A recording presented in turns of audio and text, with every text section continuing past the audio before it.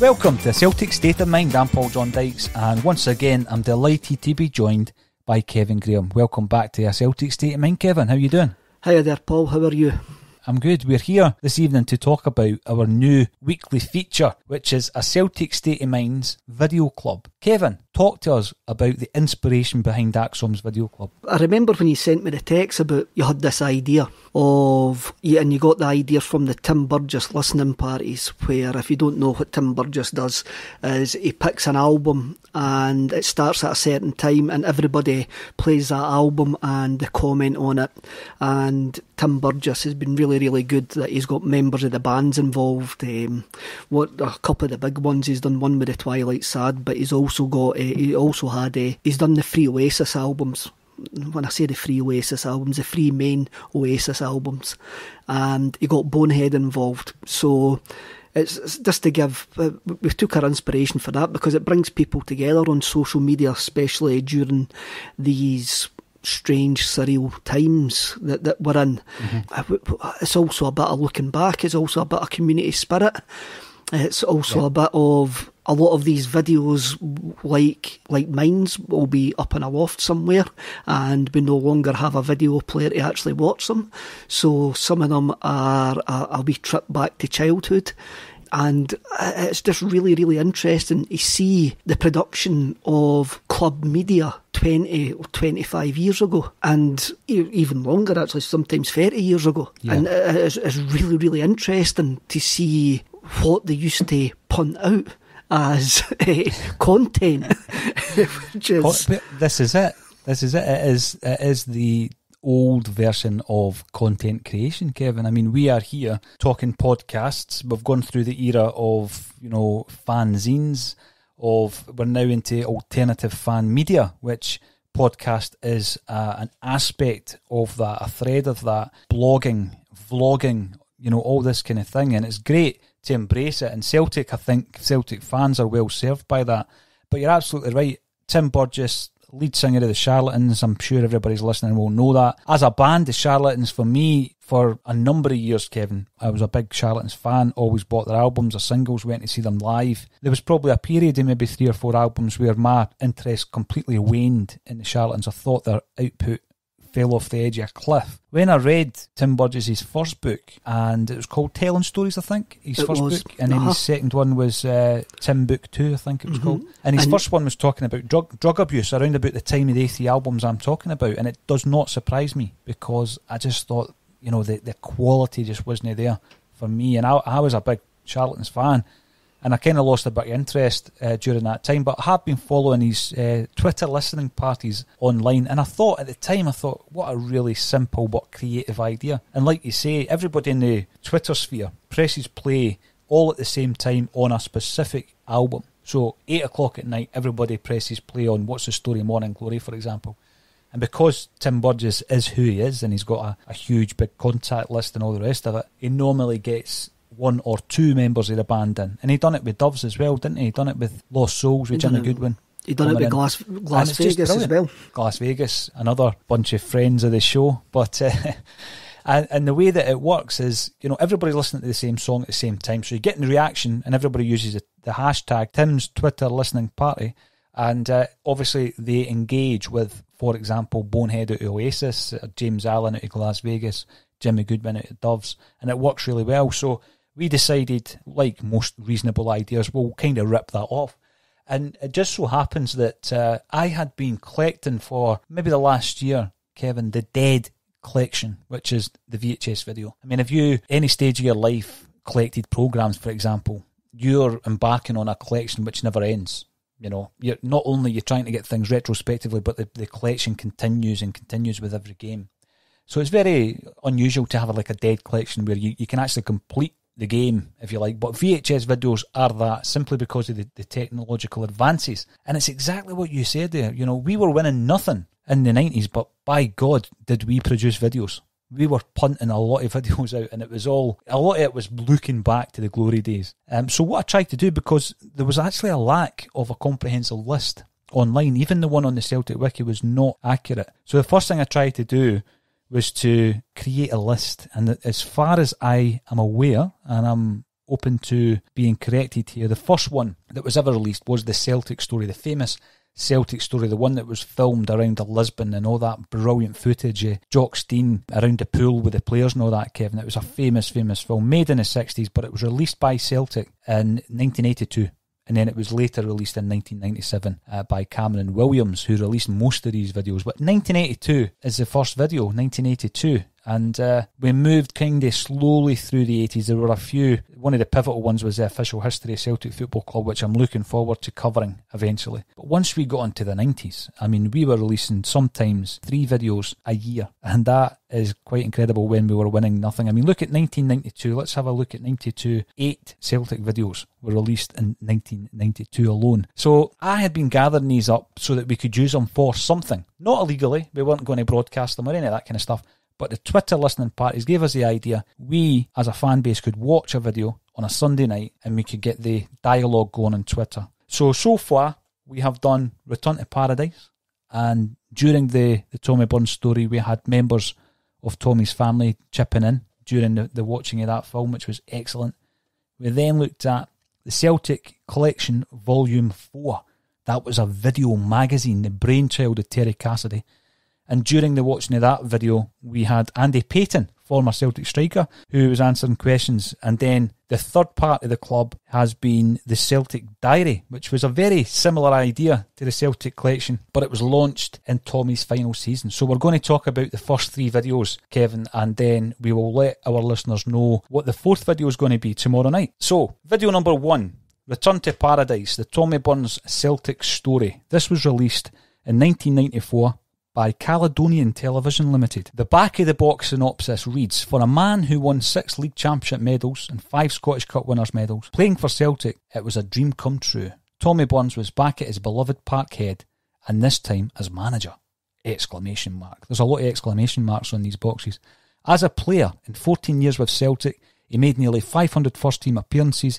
He actually made more than 500. I'd like to correct Caledonian Television. Their researchers obviously dropped a bollock with that. And won every domestic honour. International honours included a precious cap against England at Wembley, one of the last players to appear in that famous fixture. Burns' biographer, journalist Hugh Keevans, explained, for Tommy Burns, Celtic isn't just a football team. It's a cause and a way of life. As a small boy attending St Mary's, where the Celtic story started, he dreamed of pulling on the green and white hoops. He's the supporter whose place in the history of Celtic is assured. This is a dramatic inside story of a man and his club, from Celtic Boys Club to Celtic manager in the space of 2 memorable decades.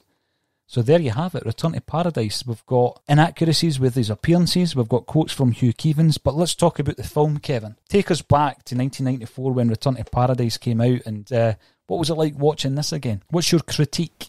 My critique, obviously, it's a feel-good story of we're at Hampden that season. Tommy's returned, so the club have decided to try and tug on our sentimental heartstrings by producing a video which right away shows you that season we won 2-0 at Ibrox early on that season. So the first thing that you actually see in this video is John Collins scoring that great free kick.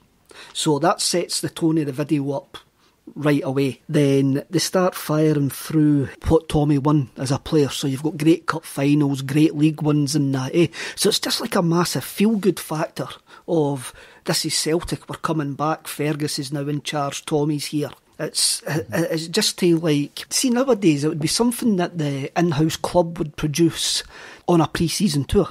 Like when the interviews with Tommy and that, I mean, it must have been very easy to interview Tommy because he's very passionate, he's very articulate, he's got a great eye for a story, a great eye for a narrative, and it must have been really, really easy for the production team to use Tommy. Funnily enough, one thing that jumped out right away about the video was it was narrated by Jock Brown, which was a bit surprising. But the old footage is great, and this video especially got me thinking about Davy Provan, because Provan was involved in an awful lot of Tommy's successes as well. And obviously Provan, we just know him basically now as the Sky commentator, the co-commentator, the sometimes boot boy of Scottish football. But when you actually see him like playing, what a fantastic player. And it's good to be reminded about that. And it's the same way, again, this video is dealing with 1994, so there's a lot of appearances by Paul McStay and Charlie Nicholas, which obviously the two senior players in the dressing room at that time. And it's funny just seeing Charlie Nicholas walking about Celtic Park being welcome at Celtic Park. Yes. As well. As I says, it's a feel good video. And it's got an interview with Brian Scott when he's talking about sports science. There's an absolutely set up scene when all the players are sitting in the boardroom eating pasta and Jaffa cakes and soup. There's a scene with Charlie Nicholas just standing there in his pants. And there's a scene with Pat Bonner just getting undressed. It's stuff like that, which at the time would have been absolutely groundbreaking for us to. It's like seeing in the inner sanctum of the club, or behind the doors that you don't actually see. Again, with hindsight, looking back on it, it is there as a promotional tool, and it's these promotional tools you see every single day on social media now. And it's just, you just think about it, you go, that would have cost the club quite a bit of money to get that done, whereas nowadays it can be done, filmed and uploaded within half an hour. It's just how times have changed. But obviously we've got to comment on the music. Obviously music rights were still expensive in the early 90s as well, so you've got ice cream van versions of songs that you vaguely recognise on all three of the videos, which is quite hilarious actually. It is. The big thing for me going through these videos is, or with any real content creation, Kevin, is the absolute necessity to have original bespoke content. And I think that really is the mantra of A Celtic State of Mind. When you're telling a story, there's always got to be an onus on showing archive footage. Because if you're talking about a specific individual, you've got to show the viewer what it is you're talking about. This guy's a great player, Tommy Burns, the cultured left foot. I mean, some of the goals in this video, when they're talking about his playing career, are, phenomenal. Unbelievable. But unbelievable. The material you're talking about, the behind-the-scenes stuff, that's the stuff that's memorable because we've seen all the goals. I mean, there's very, very few Celtic goals out there. The only Celtic goals that I'm aware of that we've not seen are the ones that were captured by the Celtic Cine Club. The 50s and 60s Cine Club, the Celtic Cine Club, and their videos largely are unseen. Other than that, everything more or less has been on Celtic videos in the past. It all comes down to the research though, because when I was working on Andy Lynch's book, we contacted the STV and BBC and we got loads of games that hadn't largely been seen. I mean, obviously they were shown at the time, Kevin, as part of the highlights package. But there was like games against Stenhousemuir, for example, and it shows Andy Lynch going on a mazy run and setting up a goal and scoring a goal and all this stuff. And it was footage that was great simply because I hadn't seen it. But when you watch a Tommy Burns video, you've got to see these high points of his career, and we've all seen them before, and that's fine. But that almost just allows the story to kind of roll on. Important part is this new era. And quite early on in the video, we get an interview from Fergus McCann, who, Fergus is always just Fergus. He never ever changes when he's speaking, the same tone, the same kind of language, the same kind of lack of emotion a lot of the time. So it was very much like ushering in a new era at Celtic. Hence the name Return to Paradise as well, I guess, because we knew that, it wasn't going to be long before we did return to Paradise after the season at Hampden. But what I did love was the bespoke footage,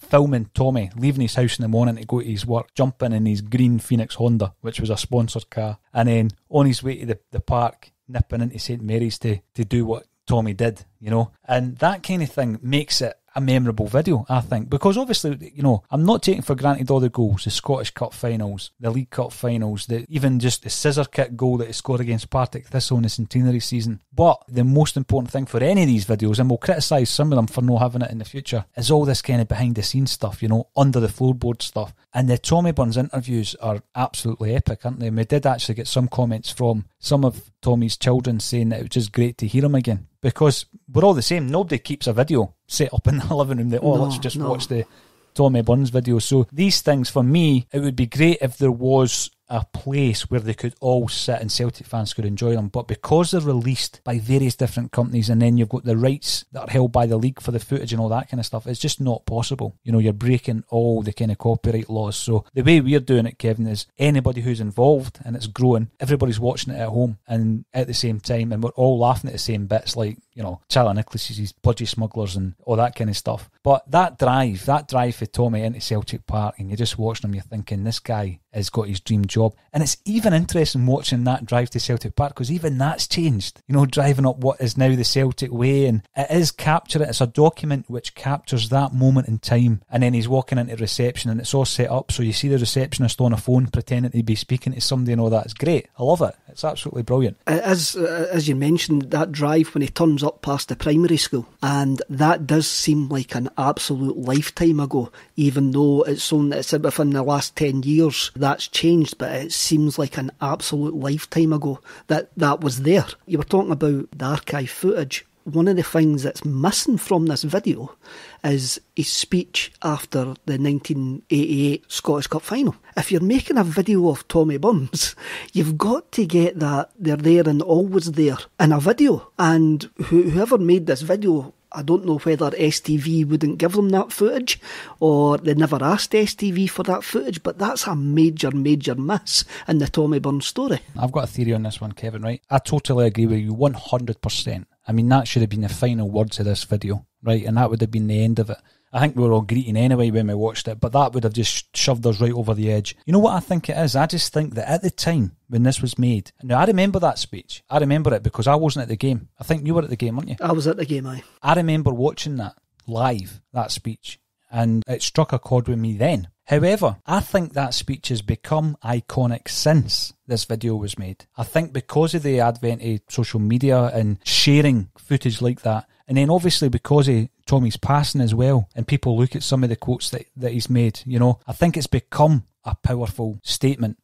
Whereas back then, even though it was completely powerful when you watch it, I just don't think that they had kind of picked up on that. So they were just doing the usual. There's McAvenny scoring the winning goal. There's Tommy picking up the trophy. And they didn't actually dig in. And by the way, it was a huge blunder, because it would have been the epic finale of the Tommy Burns story. Great video though, I've got to say. Going back to 2 points you made, Brian Scott. It was good to hear from Brian Scott. I think I'm always quite sad, thinking back to the length of time he was there, the players that he had a relationship with, the work he did with Henrik Larsson, for example, to get Henrik fit again, and he's just almost been kind of airbrushed out the history books. You never hear about Brian Scott now, do you? No, I'm actually struggling to remember when he would have left, truthfully. But he didn't leave on good terms, if my memory's no playing tricks on me there. Yeah, there was a fallout with Martin O'Neill, and eventually it did eventually go to court. There's actually something preventing Brian Scott from speaking about his time at Celtic, unfortunately, because you look at the period of time that he was there, he'd be an interesting interview. But I just love, Tommy getting ready with Tom McAdam, Billy Stark, they're all getting ready together to go out to the training. I just love all that, because, I mean, at that time there was a real feeling, Kevin, that this was a turning point in Celtic's history. Fergus coming in, Tommy coming back, plans for the stadium. You also mentioned Jock Brown. And I think it's of its time, because your opinion of Brown has changed since this video was made. So when we're watching it in 1994, there's a familiar voice narrating the Tommy Burns video. That's all it would be, a familiar voice in Scottish football media, if you like. But now you think Jock Brown and you think something slightly different because of the time that he spent at Celtic. I know, it's looking at these videos through modern eyes. As you say, at that time, Jock Brown narrating that video, he would have expected it, to tell you the truth. So, as you say, also in the video it shows you the 89 Cup final, and I commented when I was watching it that Ian St John was a co-commentator, and I went, wow, that's a famous name at that point, co-commentating on the Scottish Cup final, and you just wouldn't get that today. Again, looking back, that's surprising as well. But as you say, at the time when it happened, you wouldn't have batted an eyelid at Jock Brown or Ian St John being involved in any part of Scottish football. No. So strange. I know, the times have certainly changed. But yeah, let's finish off the Tommy Burns section by trying to give this a rating. Let's talk about marks out of 10 for the Tommy Burns story. Watching it back a few weeks ago, probably watching it again just to get a feel for it for this podcast. Let's rate it. Give it a Kevin Graham rating out of 10. Oh, I would give it a 7. A 7, right. I'm going to gauge this on something like the official Celtic history being a 10, right? Because when we watch that and when we discuss it, I'm pretty sure most people will agree that is the finest VHS tape that was made, right? So we're looking at that, maybe, let's say that's the top end of the scale. I'm going to go for the Tommy Burns story an 8. I'm giving it an 8. You're giving it a 7. But basically, it's highly recommended, right? Now, moving on to the second video, Kevin, and we were privileged enough to have Andy Payton tweeting us and answering questions and getting involved, because Andy was the cover star of the Celtic Collection video magazine. So like what you were saying before, if the club wanted to put out some footage these days, then you've got a full-time guy, under normal circumstances, up at Lennoxtown recording. They put it all together and they put it out on social media or on Celtic TV. Back in these days, they had to put together a videotape. Now these things, even just looking at them, the chunky boxes, the whole shebang, it's so old-fashioned now looking at it. But the Celtic Collection was the brainchild of a certain Terry Cassidy. And basically they wanted to release 3 or 4 videos a year to keep you updated as a fan about the goings-on at Celtic Football Club. This was the 4th and final Celtic Collection. And the front cover tells us, Kevin, that it includes all the UEFA Cup action, behind the scenes on the trip to Germany, the build-up to a Celtic Rangers game at Parkhead, exclusive interviews with new boys Slater and Payton, and festive messages from the players and Super Celtic Christmas gift guide. Your chance to meet the boys.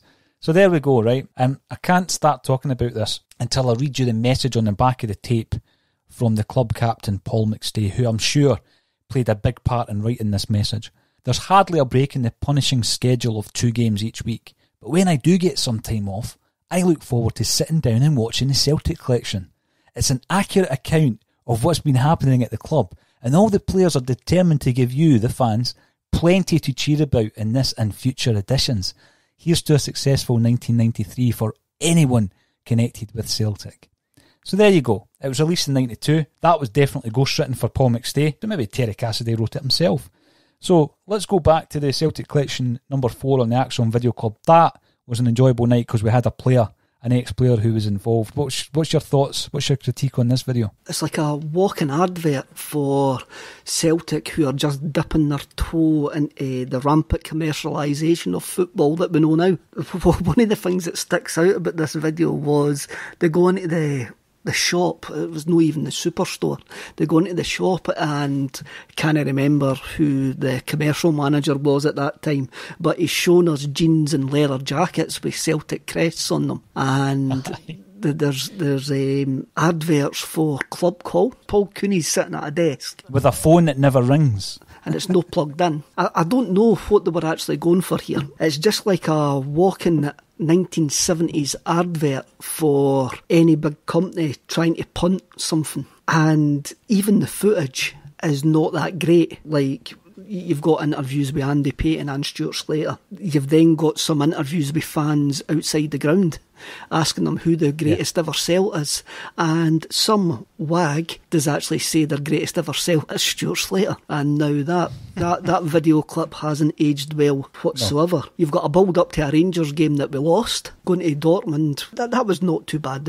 I wouldn't say it was behind the scenes footage, but you saw them coming out the tunnel and stuff like that, and Brian O'Neill with slipped back hair looking a bit like Cristiano Ronaldo, as Paul Lamb actually says on Twitter when he was watching it. But the funniest bit of this video is the Christmas messages. The Christmas messages. They're terrible, eh? Oh, they're dreadful. They're absolutely dreadful. Gordon Marshall.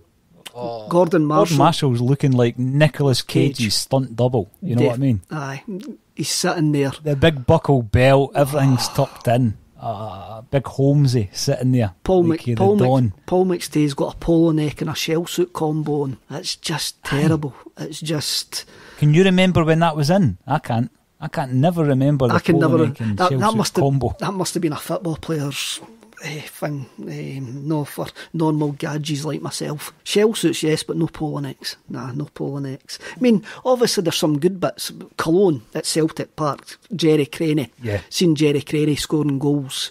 Very, very romantic when you look back in it. Craig Levein scoring a cracking own goal against us at Tynecastle. No, it's a cracking own goal for us at Tynecastle. That's something that you always like to see, Craig Levein being unhappy. But it's a terrible, terrible video. Andy was good. Andy answered quite a lot of the questions that we put to him. And another thing about this video, another thing I've got written down about this video, they asked fans... The team let us down. The team let us down. They asked fans who the greatest ever Celt was. As I've already said, somebody says Stuart Slater. They also asked Ali McCoist who his favourite ever Celt was. For that, this video should never have been released. So I'm going to look forward to seeing what you give it as a mark out of 10. But I mean, going on to some of the comments you've made, you're absolutely spot on. I mean, the graphics were really proper 80s style graphics. The Paul Cooney footage looks like the type of free video that an insurance company would send you through the post to try and get you to sign up for insurance. It was absolutely devoid of any kind of charisma whatsoever. And the game footage, it's all right, because I mean, often, for example, the first game of the season against Hearts at Tynecastle, it was 1-0, it was a Craig Levein OG, but what you see from that game is things like, oh, we're wearing the last ever home jersey without a sponsor, because there's no way that Celtic will ever not have a sponsor again. We're watching Paul McStay, even then, running the show, Kevin. He was outstanding that day when you look at the footage, you look back. Charlie Nicholas, who we've already mentioned, who, you know, at that time, he was carrying a bit of weight, he wasn't at his best, but he was ripping Hearts to pieces when you look at the skills. You're right with Nicholas, and the two videos that we've spoke about so far, Nicholas showed some great touches in both of them, and Andy Payton actually says that he loved playing with Charlie Nicholas. He says he was just a really intelligent football player. You've already mentioned Gordon Marshall. What one thing these three videos actually show is we've got a bit of lack of quality in the goalkeeping department over all three of the videos. So yeah, but as you say, you've got Nicholas there, and it's difficult for me to remember Nicholas at that time, but when you see some of the clips, some of the goals that he scored, you go, he still had a bit of ability there, pal. Definitely. He did. I think the season before this one, where we were wearing the same kit, but we had the People's Ford sponsor on it, Nicholas had a good season. I think he scored 25 goals that 25 goals, Aye, they were talking about him getting back into the Scotland squad and all that kind of stuff. He was showing a bit of form, but then this particular season was probably his final hurrah. I know that he'd stuck around for a few years after it, but he was never fit, really. But it is interesting looking at some of the talent we had. Players like Dovcek, we've mentioned Dovcek before as a left back, quality player. We still had McStay turning on his style. We had John Collins. Craney was the youngster coming through and actually scoring goals and important goals in that. But another thing is you then sign Stuart Slater and you add that into the mix, and he's a 1.5 million signing. He's an England B internationalist, and you look at two performances in particular, one against Rangers, Kevin, and then one away from home against Borussia Dortmund. Where he looked outstanding. Definitely. I mean, he was brilliant against Dortmund. Definitely. He did have ability. For one reason or another, it just didn't work in a Celtic jersey. I've said before, I'm not going to be too hard on players who weren't a success at Celtic at that time, because we were an absolute basket case. And it's hard enough for footballers to come from different cultures, different leagues, to settle in Glasgow anyway, without the absolute chaos that were coming into in our football club at that time. So Slater obviously had ability, definitely, and he showed it in flashes. There's something quite therapeutic about watching these videos, knowing that we're sitting here the day 9 in a row champions. So there's something therapeutic looking back on, especially during this time. Even though it was a terrible video, it was still good to get some buzzies, the memories of scoring a last minute winner against Falkirk to 1-5-4 when I was in the Falkirk end.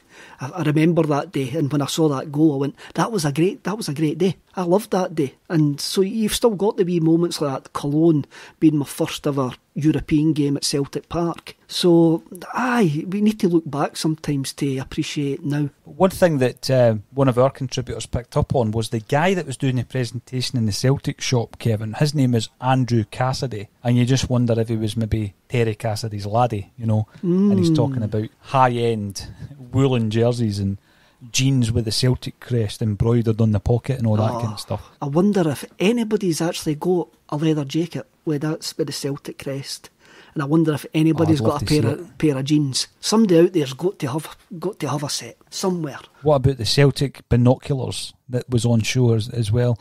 I mean, It really does show you it was night and day. It was night and day when you look at the difference in commercialism and just the branding of the club from there until now. And it brings us up to the point, Kevin, I get the impression that you weren't too impressed with this particular video. Give us a mark out of 10 for this tape, the Celtic Collection Volume 4. I'm going to give it a 2 out of 10 just because it showed me that day at Brockville and it reminded me of Jerry Craney doing good things for Celtic Football Club and Andy Payton as well. So I'll give it a 2 out of 10. Just, I think it's too. I think it's too for they actually made the effort to mould a pile of shite into something half decent. And they failed. So, but I'll give them a mark for effort. What I'm going to say is, I just think it is still a document. It does give us some new footage, behind the scenes stuff. The Christmas messages weren't meant to be dreadful, but they were, which makes it even funnier because they were trying to be professional. And there are some new interviews in there that I wouldn't have seen since I watched the video back in the 90s with the likes of Slater and also Andy Payton. So I'm going to be a wee bit more generous and I'm going to give it a base 6 out of 10, right? And Tommy Burns has been given an 8. This I'm going to give a 60.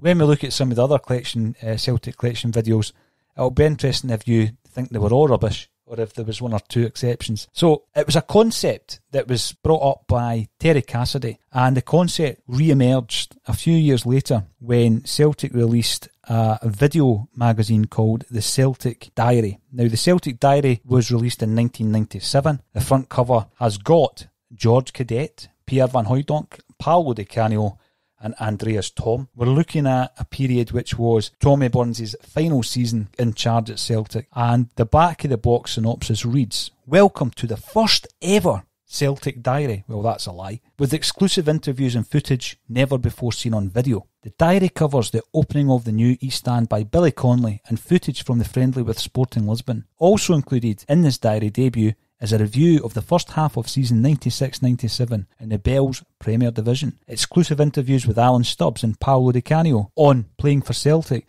and Tommy Burns' view on Scottish football in Europe. And by the way, they spelt Paolo Di Canio's name wrong in the back of this tape. Youth team coach Willie McStay talks about the youth development policy at Celtic, and we interview Stuart Kerr and Barry Elliott on their experiences with the first team. All Celtic fans will love this new magazine format. So straight away, they're saying it's a new format. It's not. It's kind of made up the same way as the Celtic Collection that you have just completely derided. Right, so we've gone back to that concept. What's your memories of this? Was it any better? It is better because I think it's better produced, but also it is better because you've got Tommy, you've got Tommy and Billy Stark, who are very personable, very articulate, and you get remembered about how good George Cadet actually was. He was fantastic, and I'm glad he's on the front cover because I tweeted after I watched this video was George Cadet. This video was just a tribute to George Cadet in my eyes anyway. The goals that they show you that he scored.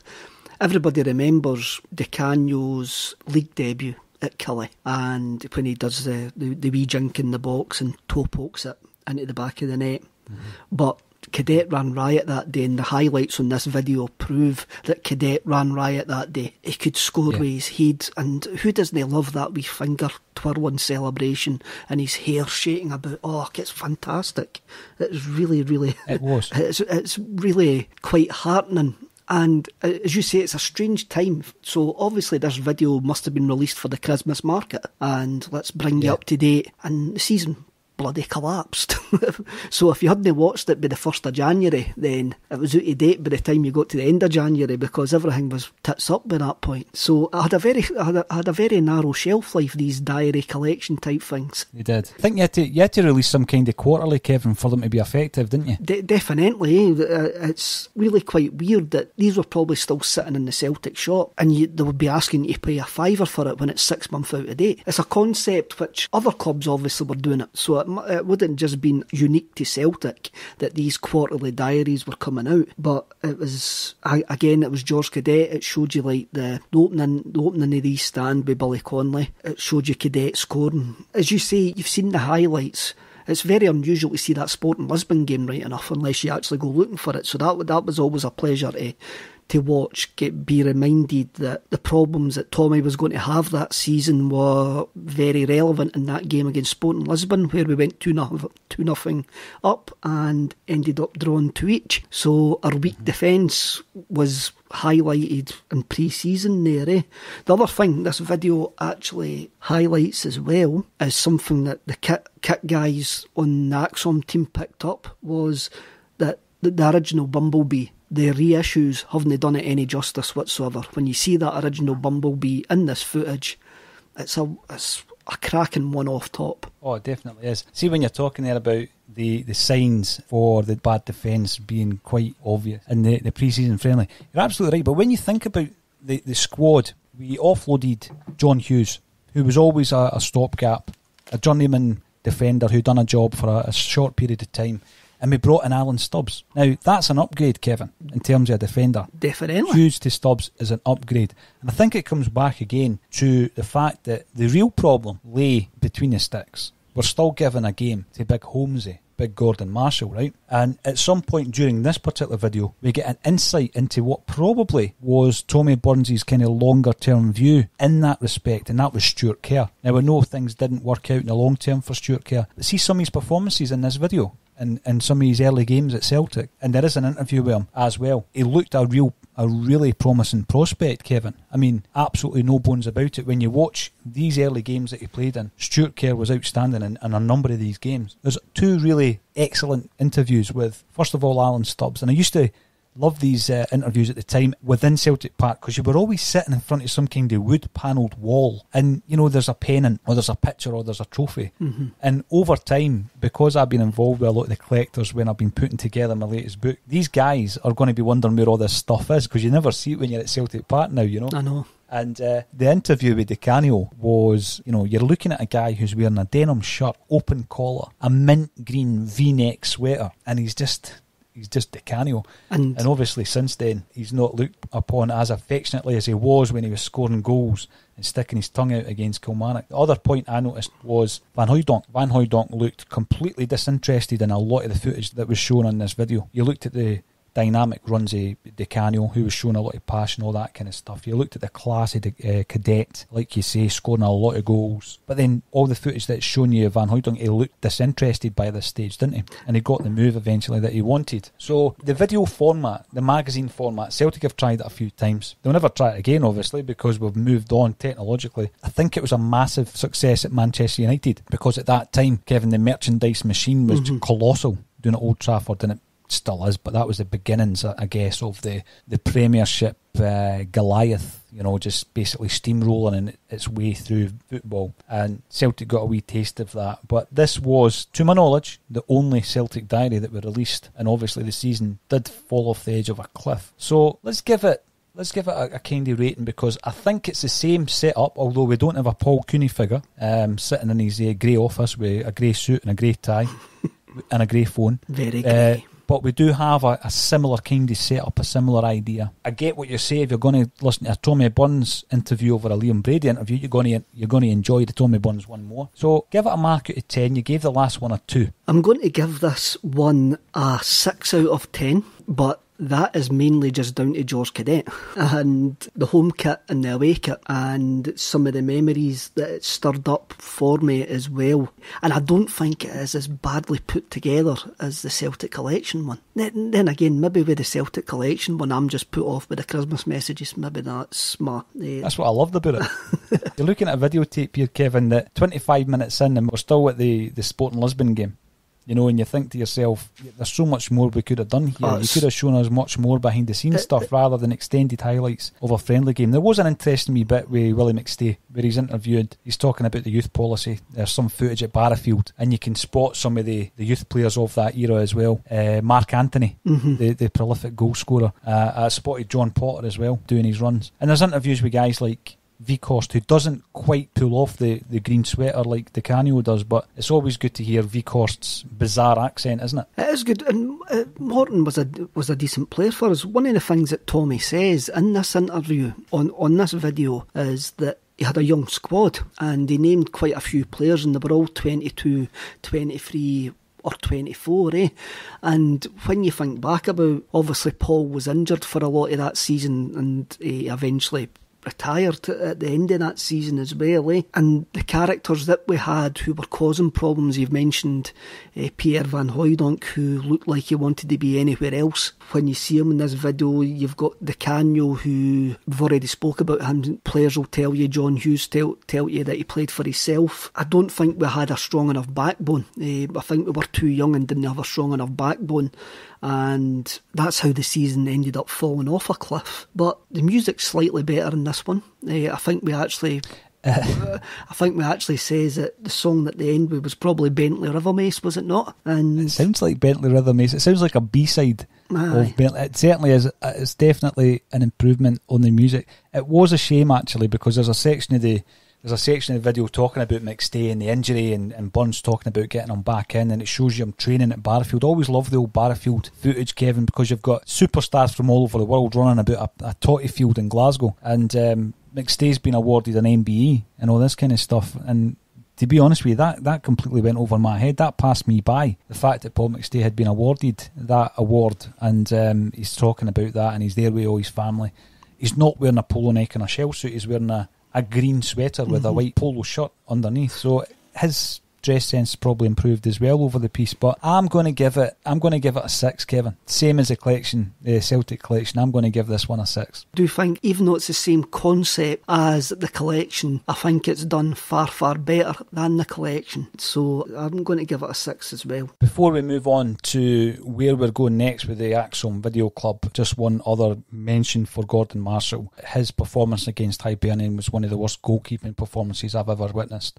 He was clotheslining people, he was passing the ball to Darren Jackson, and I think he sold 2 of the 3 goals. Big Marsh, he was definitely one of the thorns in Tommy Burns' side, without a shadow of a doubt. The next ACSOM Video Club is going to feature Lionhearts, which is the 25th anniversary of the Lisbon victory, and it's what you would say is appropriate in this weekend as we move towards the 25th of May. If you want to get involved, just use the hashtag ACSOM Video Club. Join in the chat, and we will be going live on Sunday night at 8 o'clock, Kevin. So I look forward to the chat then. Brilliant, Paul. Thanks very much. Hail, hail.